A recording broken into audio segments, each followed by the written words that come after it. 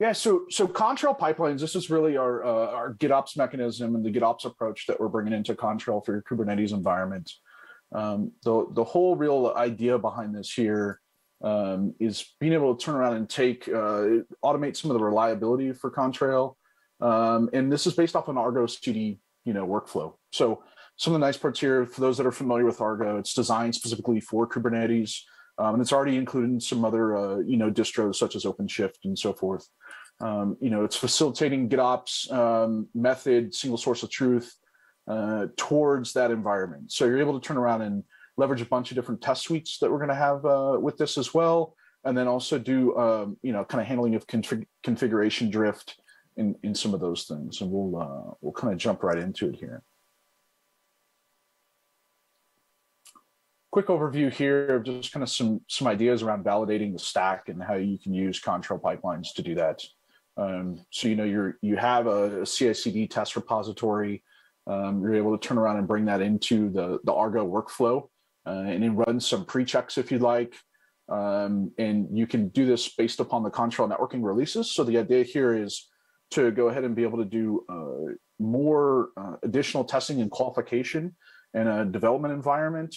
And then being able to handle upgrades and so forth in a very holistic manner where it's not one component at a time, but you can integrate multiple components together for some of those functional tests as you go to upgrade your production environment. So again, another component of kind of extending a lot of work that's already been done within the Kubernetes ecosystem. In this case, it's specifically with Argo. And with that said, I think Rosh is going to go ahead and walk us through a demo. I'm Rosh, and I'm a DevOps engineer at Juniper.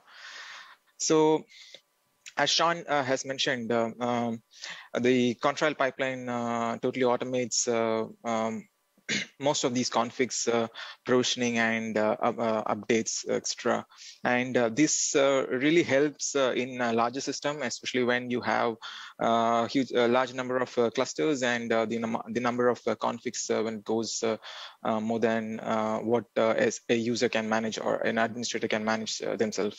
So as a part of this demo, I will be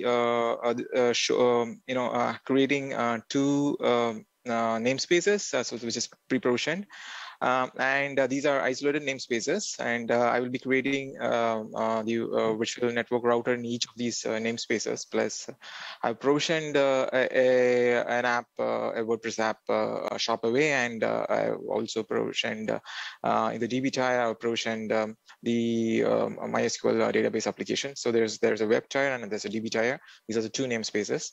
So the virtual network router in the DB tier I haven't provisioned yet, because of which the shop away application is unable to access the DB at 3306 port. So I'll show you how I provision that to the Git, and that gets immediately applied into the system. So let's jump into the demo. So this is the Git repo that I will be using for the demo. Here, as part of the demo, I have created a base application, a network application, and the application itself. So the base folder basically contains all the configurations related to the namespace, and the network folder contains all the network router configurations, and the application has the configuration related to the database and the shopaway application. So just to give an idea what's there in these, so if you could notice, this is the virtual network router configuration that's present here. So these are mapped as an application, basically that's a Argo construct. So there are three different constructs that will be created here in Argo CD. So I have created the system base, which basically is configured to use the base directory in the Git repo. Similarly, I have the network application, which is configured to use the network, and I have also deployed the database and the shopping application. So as you could see, this shopping application is currently is in progress, and it is basically not able to reach out to the port, so it is in crash loop back. So I'll show that as a part of the kube console. So yeah, going back here. to the network configuration. So as you could see here, I have these two configurations pulled up from the network here. So there's a network policy and then there's this VNR. So this is got pulled in, and that is what you are seeing here. And this is another config that is pre-created by the network router once it is deployed. So let me go ahead and create I have a sample folder here where I have placed some sample configs, which is basically has the VNR configs what I want. So let me just show you what's there as a part of the VNR config. So here, if you could, there's a virtual network router, and it's a web tier that is being created, and it's being attached to the DB tier. So let me copy it into the network folder here.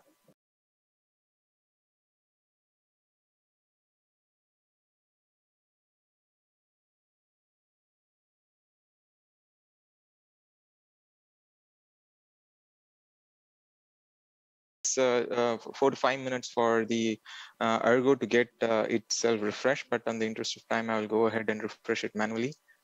So if you could see, the new configuration got pulled in, and I'll go for the sync.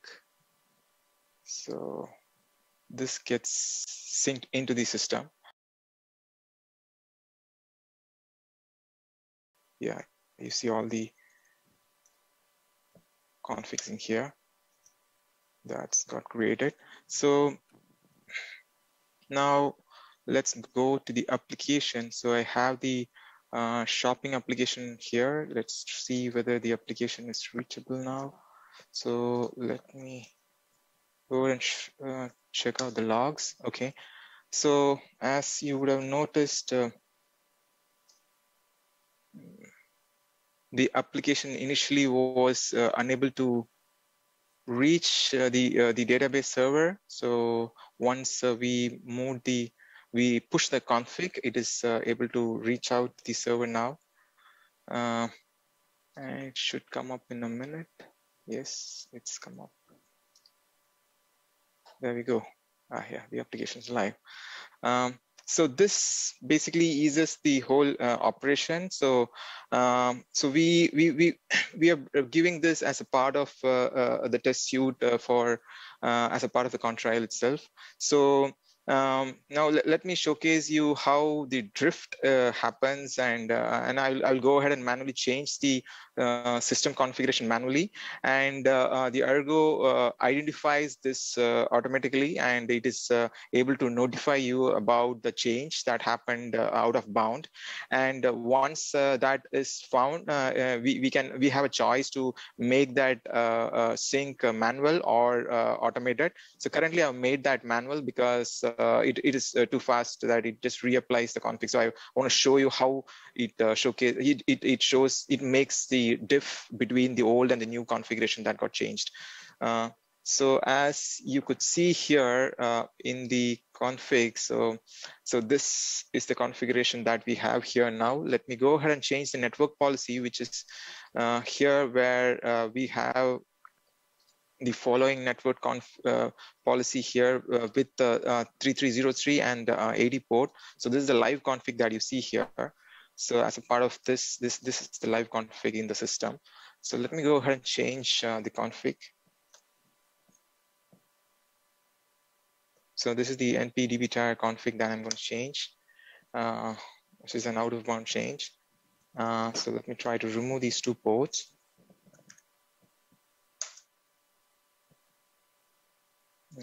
So as you could notice there, it is Argo is showing that particular policy as out of sync. So if you could go in and look at the diff, you would specifically be able to see the difference between the one that is present and then one was there earlier. And so if you make this automated, sync policy as automated, which currently I've disabled here.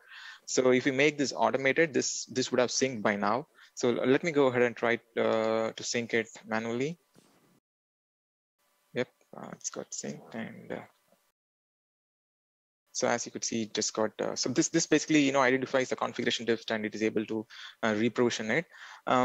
So as a summary, it totally avoids the whole Git pipeline totally avoids the repeatability part of it, and it helps you in auditing the whole config that is being managed across all different systems. And since we are using Git, it also helps in reviewing the kind of changes that is being provisioned into the system. Similarly, Git being a single source of truth, it can be, that's the only place where the administrators will be provisioning their configs. They really don't need to go into the different Kubernetes clusters that they have and manage it, which becomes more cumbersome with more the number of the larger the system is.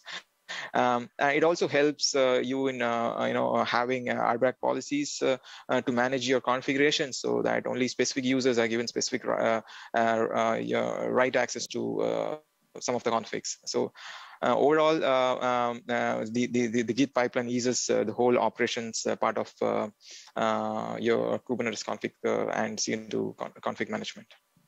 That's really awesome, Rosh. Thank you so much for the phenomenal demo. First of all, I want to thank you all for the great questions today. We covered a broad range of topics.